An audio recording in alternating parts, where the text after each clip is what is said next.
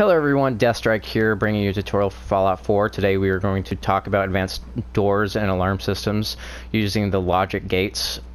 Here I have a door that uses either switch to open and close the door. This way you are not locked out of your settlements.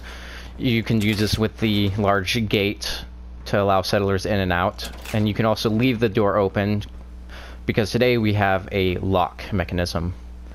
Now, the way the original door system works is that a switch and a power source is then connected to an AND gate, which then goes to a NAND gate.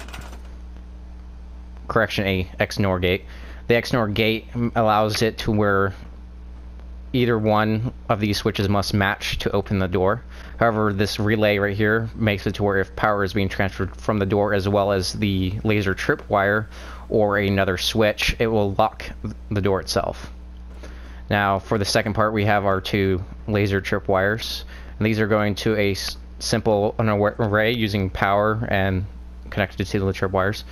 This goes into a NAND logic gate, which then inverts the power with a NOT logic gate, and then transfer it to the lock. The way that Bethesda has done this is that these will always transfer power while the laser is on, and we need that to be reversed for this system to work. You can also wire from the output of this gate to a siren, as I have done here, so that when these lasers are tripped, it will close and lock the door, and then it will set the alarm. So as you can see, both gates, or switches I should say, open and close this door, but for this reason we will leave it open for this demonstration. So in the way this is set up, either one of these tripwires will close this gate and set off the alarm.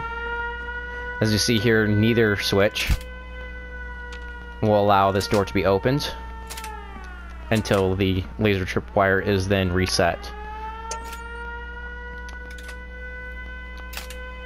And the door is now back open, and the siren should shut off. Now, there is a few bugs with this. One of them is if you have it hooked up to a siren, sometimes the siren will reset itself to the off position. A way to fix this is just to make sure that when you leave your settlement, that it is switched back to the proper position for your settlers. This way that you don't have any settlers running up and taking their time to turn on a siren when an attack is starting. All it takes is one of the raiders or any other mob to trip one of these tripwires, and it's easy to set two tripwires back to back if you need a wider area. Now with this tripwire array, you can actually set multiple tripwires to it. All you have to do is use one set of these and continually attach them to a node and then put them to your array.